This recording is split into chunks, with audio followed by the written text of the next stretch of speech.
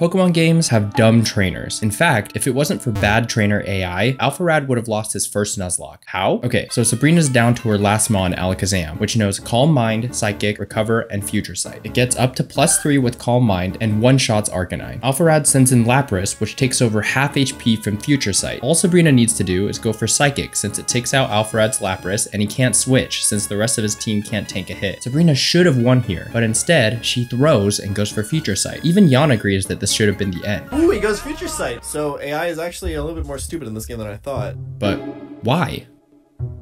So basically, the AI in Gen 3 works like this. Every trainer in the game either has good AI or bad AI. Gym leaders, rivals, and cool trainers typically have the good AI, whereas the bad AI is reserved for your youngsters, your bug catchers, and your grunts. Basically all the trainers that nobody cares about. So the bad AI just picks a move at random. There's some cases where it's programmed not to use certain moves, like Will-O-Wisp if the Pokemon's already burned. But other than that, it's kind of a free-for-all. Also, the bad AI doesn't do any damage calculations before picking a move, which is why most non-gym leaders feel really easy to beat. Most trainers just aren't programmed to make very smart decisions. So moving on to the good AI. The good AI is actually a lot more interesting. Here's the basic strategy. First, the good AI will run a damage calculation to see if any of its current moves can KO. And it does this by simulating its own damage roll completely separate from the actual damage roll. For example, if you're a Torchic and you have 13 HP, and a trainer with a good AI has a Mudkip with Water Gun that does 12 to 15 damage, it'll run its own damage calculator, and if the simulated damage roll is 13, 14, or 15, it'll use Water Gun. But if it rolls a 12, then it won't use Water Gun at all. If multiple moves will KO, the good AI will just select one of them at random. This is also why alpharad was able to win versus Sabrina. Sabrina's AI saw that Alakazam could kill with either Future Sight or Psychic, so it randomly picked between the two. Alpharad's entire Nuzlocke was saved by a coin flip. So there's a couple examples of speedrunners taking advantage of this internal damage calculation that the good AI uses, but one I thought that was particularly interesting was the battle with Wyonona. So typically, as we discussed in the past, you're usually soloing the game with Swampert, and at this point, you're up against a Tropius. So Tropius will do a damage calc and realize that it can't kill Swampert with Aerial Ace, but it can kill with Solar Beam. But even the good AI doesn't take in the fact that Solar Beam takes 2 turns to set up, which gives runners a free KO without taking any damage. But okay, what if the good AI doesn't have any moves that can instantly OHKO? Well, at that point, the AI has a list of if-then statements that it checks for. For example, if it's the first turn of battle, favor stat increasing or stat lowering moves. An interesting quirk here is that the AI only counts the turn if you use an attack. So for example, if you use an item, the AI will still think it's turn 1. So speedrunners also exploit this in the battle with Wyonona. Pelipper is programmed to go for protect on turn 1, but if you just spam X items instead of attacking, the Pelipper won't register that turn 1 is passed, so it'll just keep using protect. There's a lot of other interesting quirks I found of the good AI, including things like not using a speed lowering move if the opponent's already faster than you, discouraging the use of confuse inducing moves like Supersonic or Confuse Ray if you're already at low HP, and not encouraging or discouraging the use of fixed damage moves like Seismic Toss or Dragon Rage. So as I was doing research on this, I found out that there's some specific differences in Pokemon Fire Red and Leaf Green's AI that make the good AI a little bit harder in that game. Some examples include things like encouraging the use of Double Team and Minimize if they're above 70% health. They highly encourage paralysis moves if the player is faster than them. And the AI highly encourages using sleep moves just in general. And there's also the trainer AI that happens outside of battle that determines how NPCs spin in different directions. This is something super important that speedrunners need to understand so that they can clear routes quickly with as little battles as possible. But that's a topic best saved